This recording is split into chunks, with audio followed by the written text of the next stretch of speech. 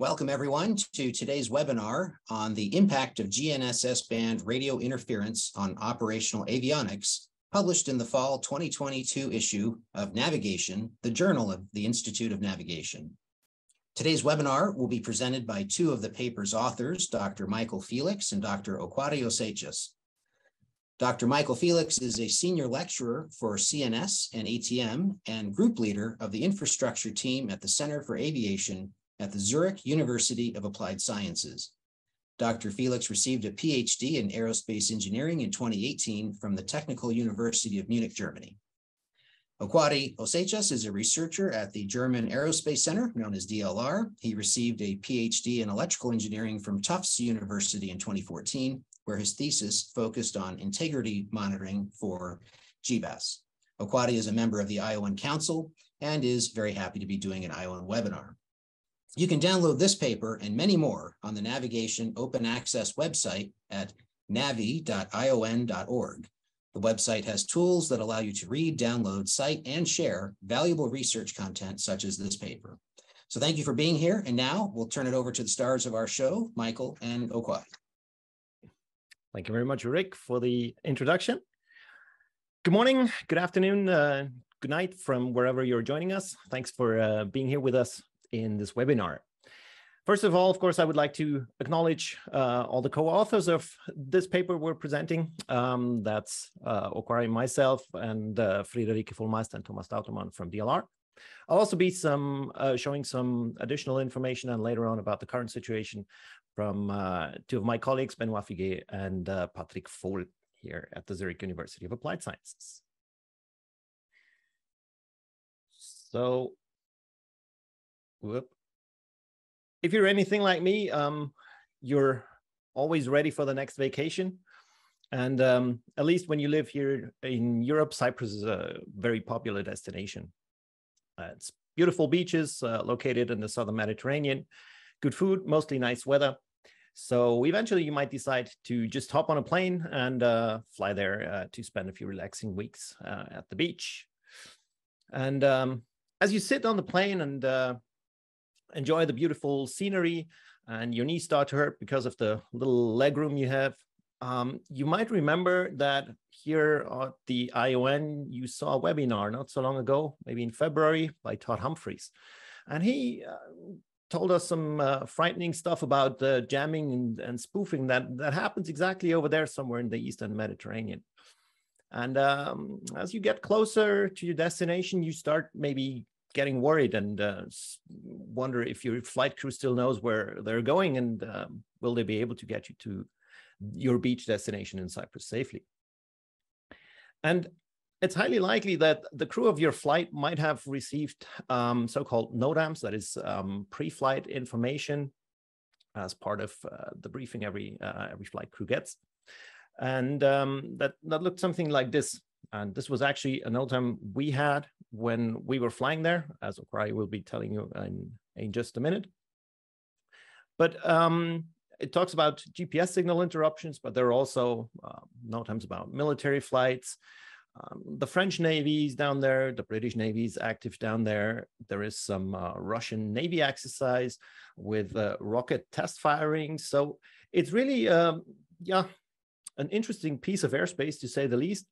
And these were all NOTAMs that were active back in 2020. But if you're wondering, I just checked, the situation hasn't changed. These are today's NOTAMs.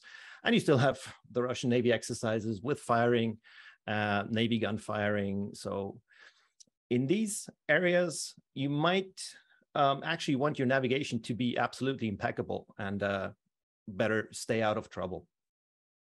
And so with this, I would like to hand over to Okwadi, who would tell you more about our little holiday trip we did.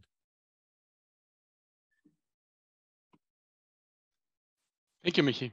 That looks really scary, that one on the right.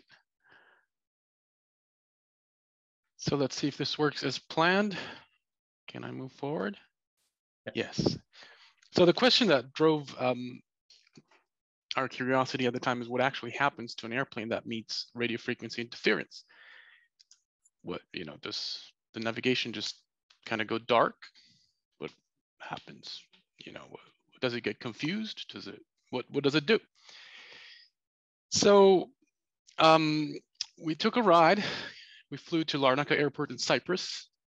This happened to be Michael's birthday, February 13th, 2020. He had a lot of fun that day, as did I. And we were acting basically on this NOTAM in the general knowledge that GPS signal interruptions are being reported in Cypriot airspace. So what we went to visit is what is called the Nicosia flight information region, and you can see the boundary in red. That's all of that area inside that red boundary is Nicosia FIR. And so we took our proudest bird, our Airbus 320, and took it for a spin. So the webinar will have basically two parts. First, I will describe our flight. We'll talk a little bit about what we saw in the cockpit and what kind of measurements we were able to derive from the onboard instrumentation. And then Michael will discuss his analysis of flight tracking data that he's done since. And he will also make an excursion into how things have changed since that singularity in February of 2022. So of course, the first thing you do before you go on a special flight like this is the first thing we did was we went to the tower at Larnaca Airport, and we discussed the NOTAMs with them, military flights. Of course, our pilots knew about this. All the NOTAMs are part of the pre-flight briefing, but what we were able to get from the controllers is also a sense for how does this impact them. And they say, well, not everybody reads the pre-flight information because there is so much of it. And actually, if you go look at Cypriot NOTAMs, they are very interesting political documents where you have Northern Cyprus and Southern Cyprus issuing contradicting NOTAMs, and it's all over the, if you're into that, it's all over the internet, of course, like so many things. It can be very confusing, and pilots come in maybe unaware of the difficulties they will encounter, and it can lead to situations where there needs to be a go-around, they miss the approach, things can happen. They're not an acute risk to operational safety, but it would be much better if these things didn't happen. So our question was, how do you actually find RFI? That was actually, for me, that was a bit of an anxious moment. So where do we go now? We've got this really nice aircraft. We actually had quite a bit of colleagues as crew. So, you were spending a lot of resource on this one flight. Where do we go? Well, what we did was, let me see, is this the animation? Oh, yeah, because of course, you know that there is RFI, but RFI could be coming from anywhere unless you've got specialized equipment. It's hard to locate, right? So the first thing that we did is we flew southwest. We did a bit of a banking maneuver just to see what's going on and start flying due east, because the assumption was that the interference is coming from the east. And clearly, you can see in the track, we found something and started exploring it a little bit to let the interference act on the receivers on the airplane. And we fly back due north, and before final approach and landing, we do a bit more circling to explore some more. And now the question is, how do you actually know you found RFI? Because that's also not super straightforward or immediate. We spent enough time with our airplane in the interference that we started getting things like fault warnings from the GPS receivers, and we saw things like GPS primary loss, which I found that a bit scary, honestly. Michael has some more information as to other things that can happen on the flight deck that are even more scary.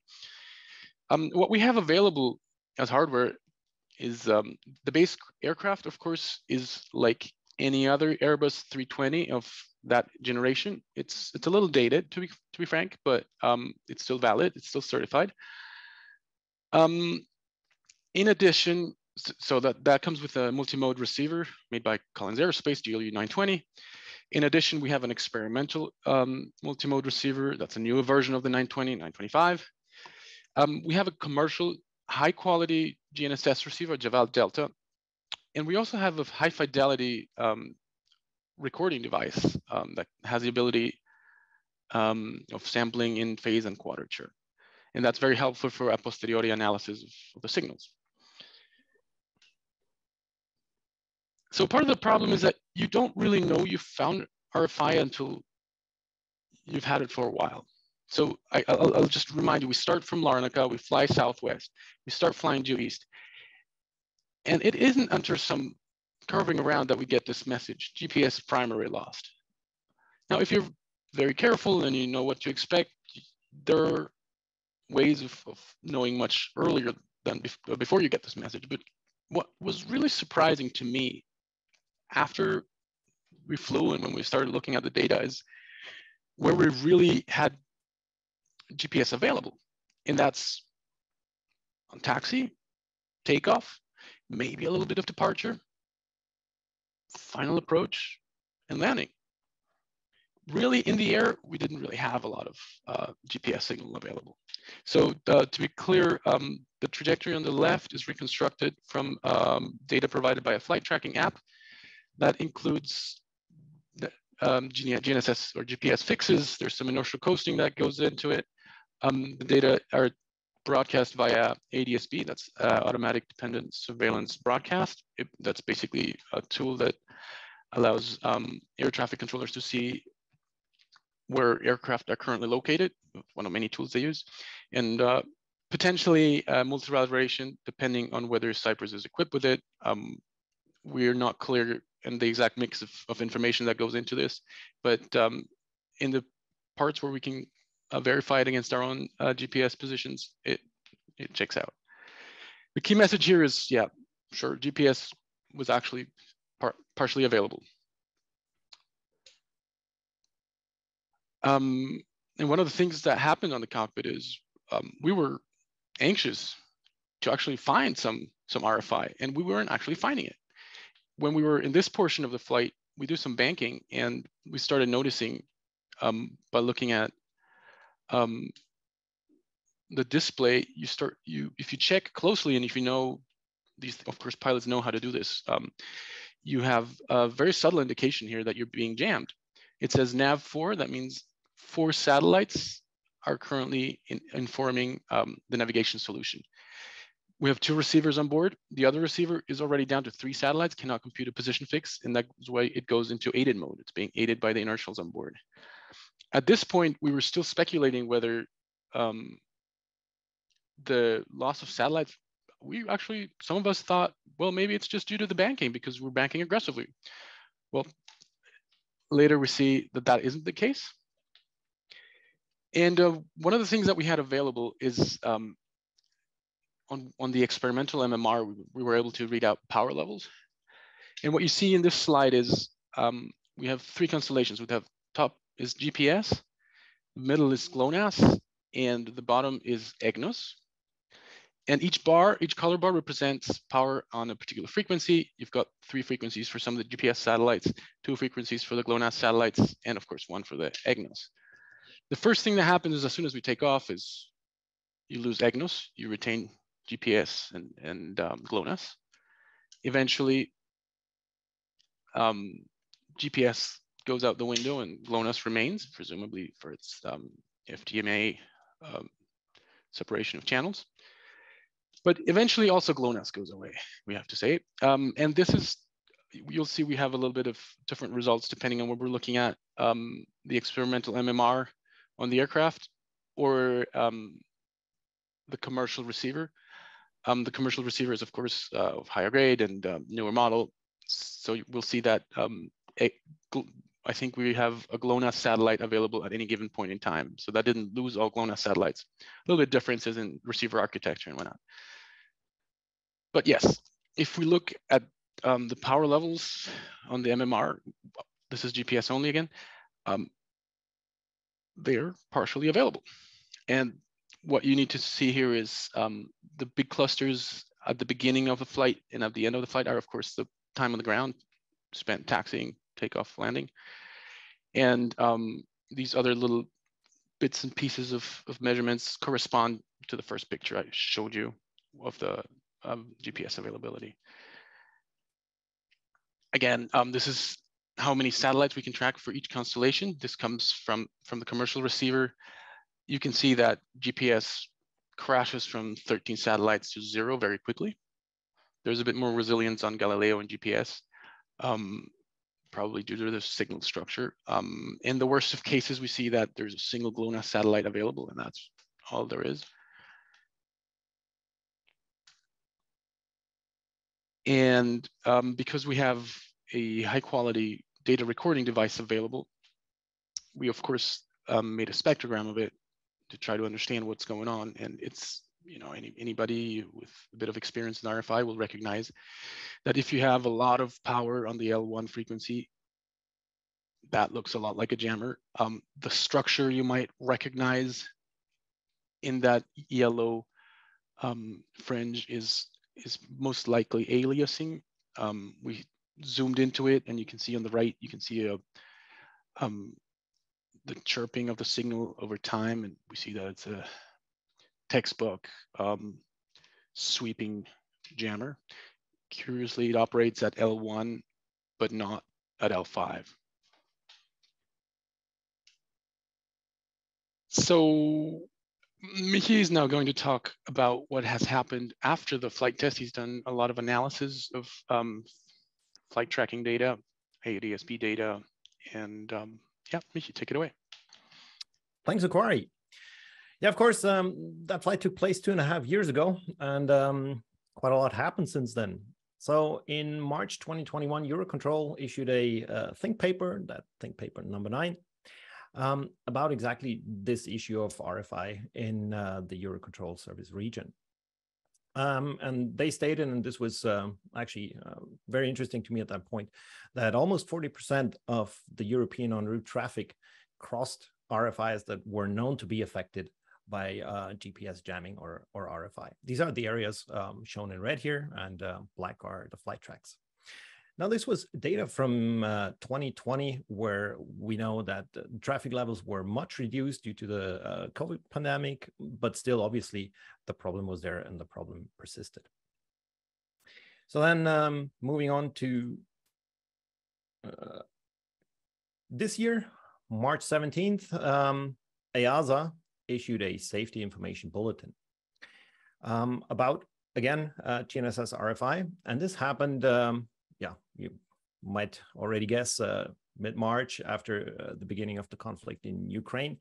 There were actually a lot of reports about experienced RFI in different parts of Europe for affecting air traffic. That safety information bulletin by EASA also went on to explain some potential effects. And that's just a short excerpt, so it's not the full list.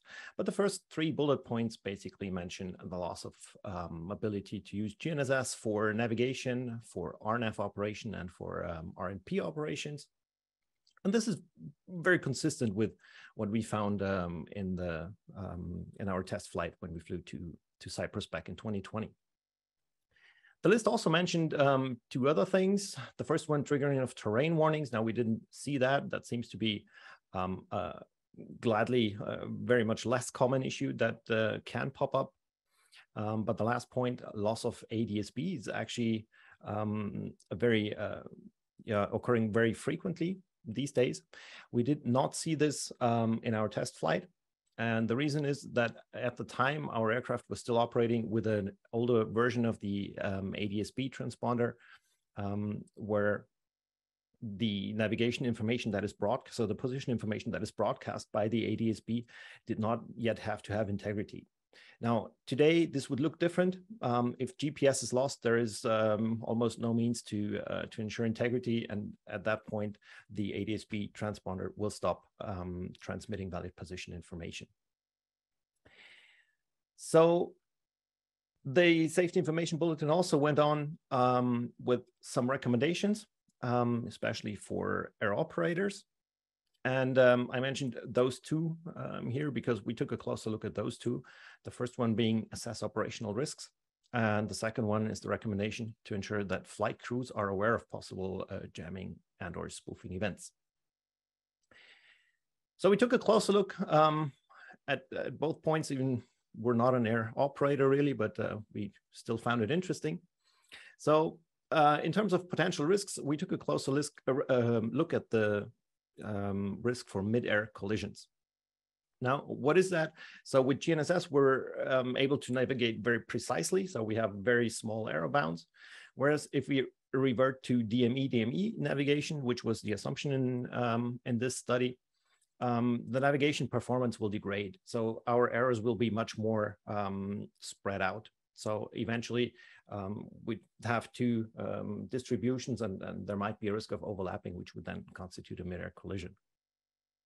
Now the results are shown here in that table. And the good news maybe first is the number on the lower right. For DME-based navigation, we came to that collision risk and on the order of 10 to the power of -18.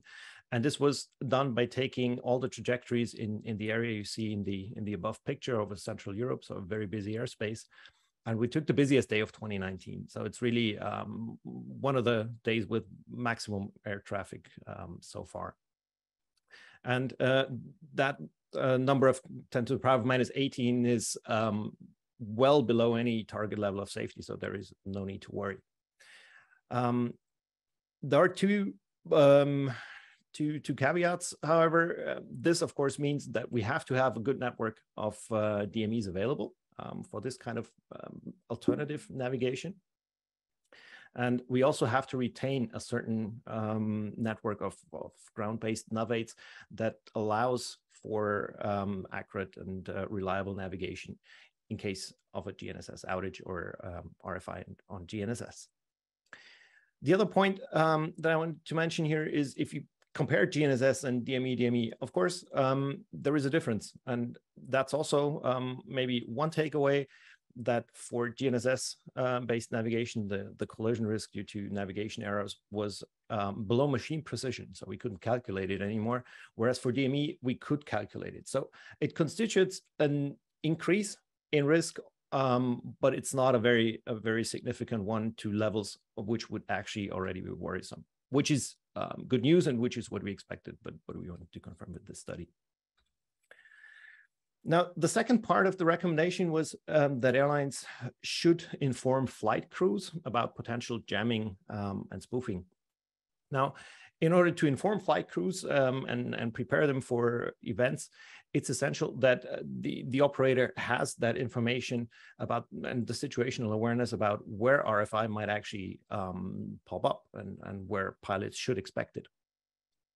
So I mentioned those three main sources of information we have here.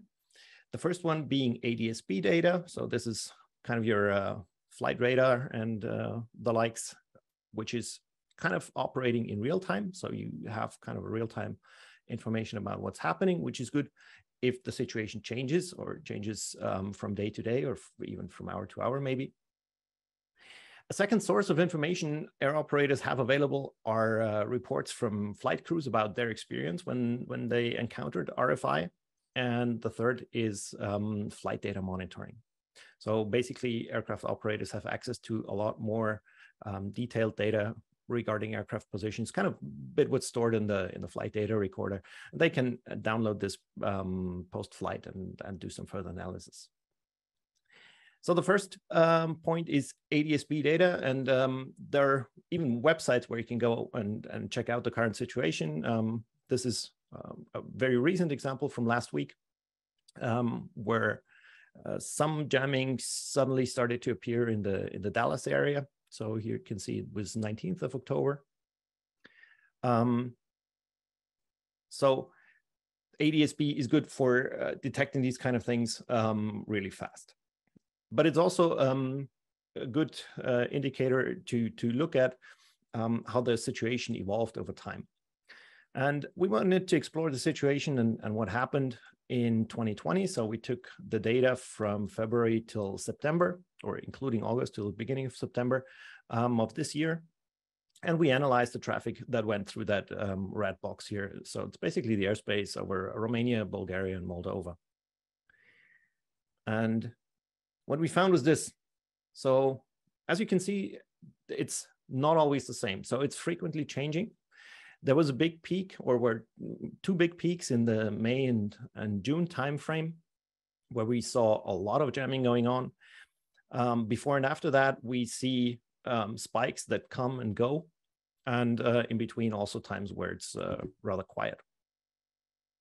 On the left y-axis, you see the actual number of aircraft that were affected by RFI during one day. And if you look at the peak value in June, it's about 1,300 aircraft that crossed that region and were affected by RFI, which is about 60% of the total traffic that went through that area. Now, that percentage is a bit arbitrary because, of course, it depends on the size of the box you choose. So if you narrow this down to an area where a lot is happening, then of course the percentage would get up. But this is basically showing the picture and giving a good indication of what happened so far this year. Now, I didn't tell you quite yet how we did it exactly. So as indicator, we used one parameter from the ADS-B message, the so-called NAC, navigation accuracy category for position. And we just simply said that whenever we have a NAC of 0, that and it was different before, higher before, then it probably was jamming. This is not entirely true, though. Because there are a lot of subtleties to that. As we've seen in Norquari's part, sometimes you start flying into RFI or transitioning out of RFI, so you just lose some satellites. Your navigation capability might not even be affected yet, or you might just lose a few satellites. So you don't really know what's happening. So also that parameter then would not change very much. The second thing is that it differs a bit between aircraft. So the top plot shows the NAC over a flight from an Airbus A220. And you see that as soon as it is affected by RFI, the NAC drops to 0 pretty fast. Whereas in the lower picture, you see data from an A350. So a very modern aircraft with a very good integration of GNSS and the inertial sensors. And you see that there is a gradual decline of the NAC before it reaches 0 eventually. So depending on how long you're affected, also for the A350, it might actually never reach 0. So it's just a proxy. There are a lot of details to be taken into account. Nevertheless, we didn't worry so much about those details because we still thought that it's a reasonably good indicator for getting that kind of situational awareness, not for evaluating that that stuff in detail, but just to get an idea about the area. So the second thing I mentioned were flight crew reports. And here it is. A student of mine, a master's student, he evaluated almost 800 of flight crew reports about RFI that were reported through the company safety management system. And he analyzed all the reports from their Airbus fleet. And what you can see here is the distribution of which faults occurred as percentage of the total 792 reports. And you see by far the most, almost 80%, is the ADS-B reporting fault that was reported. So that's again, that fault we did not see on the DLR aircraft due to its older ADS-B version. Did we take the aircraft and fly there or fly to some RFI affected area today? We would definitely see that our ADS-B reporting fault as well. The other two faults, the nav GPS faults and the GPS primary loss, were exactly those effects that we also saw on the test flight. The nav GPS fault occurring twice as much as the GPS primary loss. Also, this is consistent with what we found. So first, the nav GPS faults occurred, and only very much later, as Okwari showed you on the map, the GPS primary loss messages appeared. And I already briefly touched on it, and I don't have any real results to show you here. But again, flight data monitoring of aircraft operators can also provide a valuable source of insights and quite interesting data.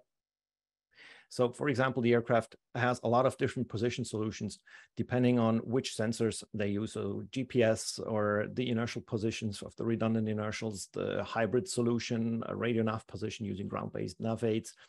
And you can compare all those positions. And once you transition into RFI, you will see there are certain patterns and certain jumps. So post-flight, it's possible to also have a look at the technical side. So this would be kind of the technical side, airline internally or air operator internally, internal to the airline, also the flight crew reports, which will give you more insights on the effects that actually happen in the cockpit. And for maybe further evaluations, also what this means for crew workload or crew distraction. So this whole human factors aspect. And then the ADS-B data, as we mentioned before, as kind of a real-time information about what's happening in the airspace. So this already brings me to the end of the presentation. We've seen that many aircraft are flying through RFI-affected airspace every day. And we, I think, can say with good confidence that they do so safely, which is good news.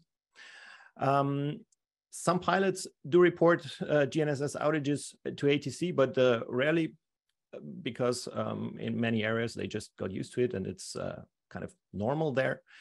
And it's, if they see a NOTAM, then they don't feel the need to report anymore. So some may be already tired of reporting. But we've seen that many do report internally, at least, as part of the safety management systems of airlines. However, these reports are usually internal and are not shared publicly. So there is a lack of information, and not everybody has access to that same information. We've seen that RFI has a very, a big variety of effects, and it's hard to be deterministic because it depends a lot on the aircraft, the integration, and also the degree to which the receiver is affected by jamming. And we can obtain situational awareness about those areas affected by a lot of different sources of information. So overall, permanent jamming reduces the redundancy of the whole CNS system and requires actually a very good alternative navigation infrastructure, which hampers the rationalization and therefore increases cost, lastly. And there are also aircraft that are not as well equipped as those large commercial aircraft, so the airliners.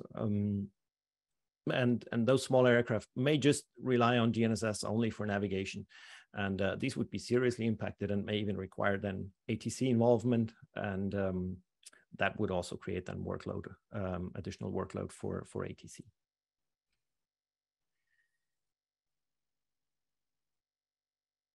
And with this, one last word, special thanks go out to Gary Bertz and Vali Vitan of Eurocontrol and their team.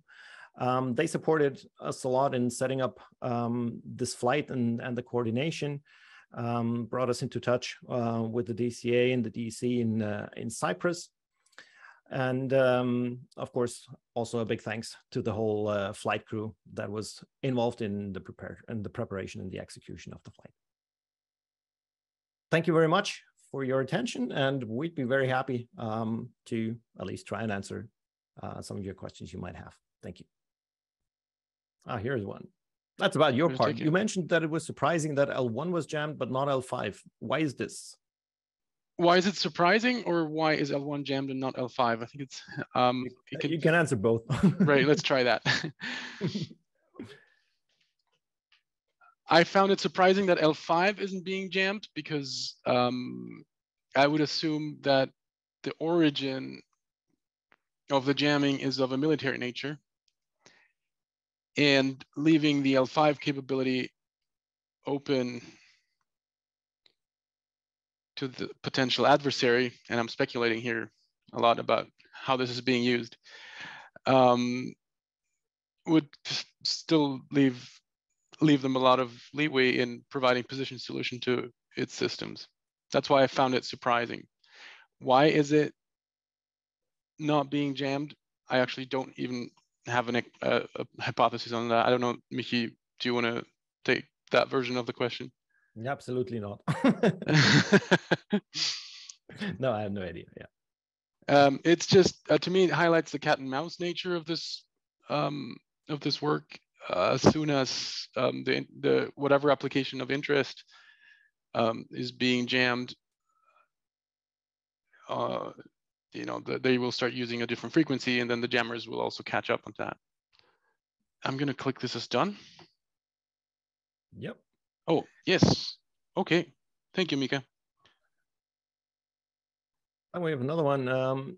In the data you analyzed, were you able to find any precursor indications that the aircrew could potentially use to mitigate any of the impacts and effects of the RFI? Yes, Michi, it's your turn now. This is So you can go back to the slide with aided, right? I would not see that the flight crew would actually have any means to mitigate the impact of RFI, except not flying through that area, which is operationally usually not an option, and also usually not necessary due to the alternative means of navigations that are available. Is there any precursor? Well, as Okwari showed, if you monitor closely the navigation page, you see that the number of satellites used is slowly declining. So that would be an indication. However, that's a multi-purpose display. So usually the pilots have the flight plan there indicating the next waypoints. So that's not a page to have routinely open. So I would say there is not much indication beforehand, and if there is not much they could do to avoid it. I see somebody has their hand up. I don't think we can put the mic to them, Rick, is that right? So if there's a question from Roy Wagner, maybe they want to type it in the question. In the meantime, there is another one. When RFI is observed in the air, do you have any idea if it is or isn't usually observed on the ground level at the same area?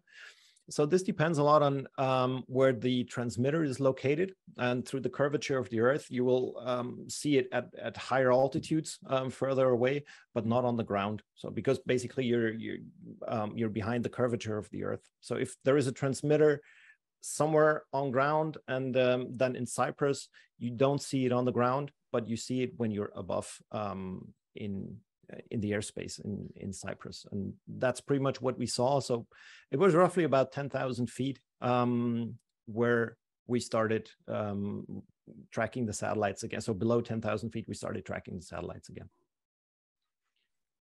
There's a question about, does this problem have common part with the interference between the 5G and altimeter? I would say it is a similar kind of problem where one system interferes with another, but it's a completely different frequency band, because that's in the higher gigahertz C-band, and we're talking about L-band, which is around 1 gigahertz.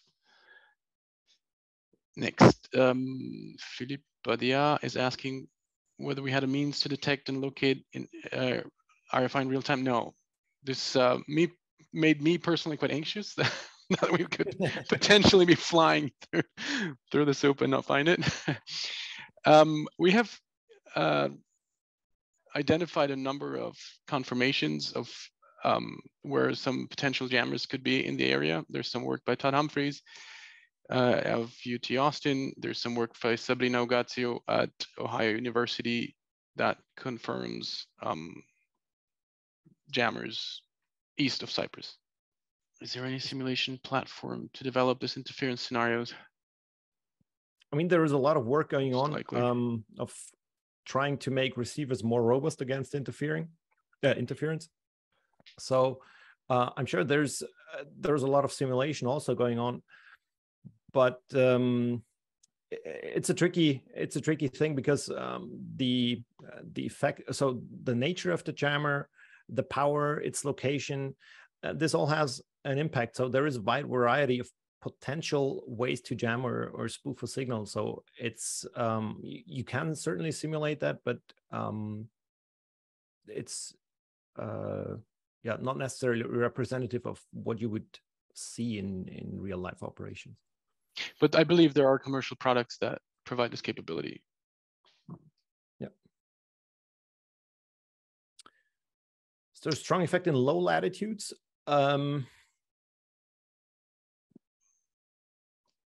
Depends if there are a lot of jammers in low latitudes.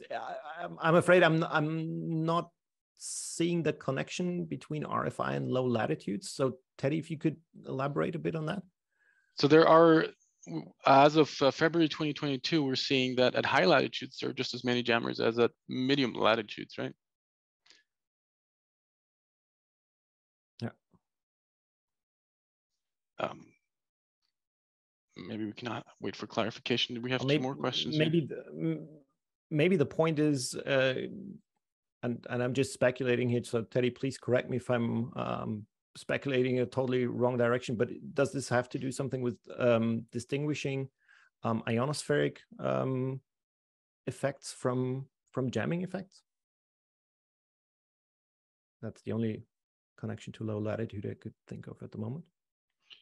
Michi, I think the next one is interesting. It's a question about disappearing SVs and RAIM. So what? That's a good one. I would say there was an integrity check that failed when we got the GPS primary lost. When the aircraft notices it cannot provide an adequate estimated position on certain EPU to meet the current operation, it triggers an alert. Now, that doesn't happen until your inertial solution has diverged, in which case this is about inertial coasting more than ARAIM or PRAIM. Would you agree to my answer, Michi? I think so, yeah. And so we were not able to observe any actual RAIM output from the aircraft directly. So this is not an output that we have access to. So we don't exactly know what the aircraft does internally and how the fusion algorithms and everything works and plays together. That's a well-kept secret by Airbus. But let's keep in mind that if you look at the GPS solution, we had 14, 13 satellites in view and it suddenly drops to 0. So the drop is so sudden that I think I would expect ARAIM to, I'm sorry, RAIM or PRAIM to not be the most helpful tool in that case. Did you record samples for the entire duration of the flight? It was not the entire duration. It was, but a big portion of the flight. Yeah. Finally, you have observed only RFI or also spoofing. We have looked for spoofing. We have not yet been able to identify any spoofing in the recorded data. So that doesn't mean that we've looked, there might be techniques out there with which we can look that would change that result, but we haven't identified anything yet. And so we never observed any position jump to a location where the aircraft was not. So we did not observe that. If it was an attempt to spoof us, it was an unsuccessful event because all it did was, as you saw in that plot, we lost track of all the satellites. Cool. Okay, well, thank you both for your time. This has been great. There. We appreciate your time in preparation and your time in sharing this webinar with us today. This webinar has been recorded and will be posted to our website at ion.org. Will also be available at the same site where you can download the full technical paper at navi.ion.org. So thank you both and enjoy the rest of your day. Thank you. You have a great rest of your day or good night. Thanks everybody. Also to ION staff. Thanks, Rick. Thanks, Megan. Thanks, Ken. Thanks.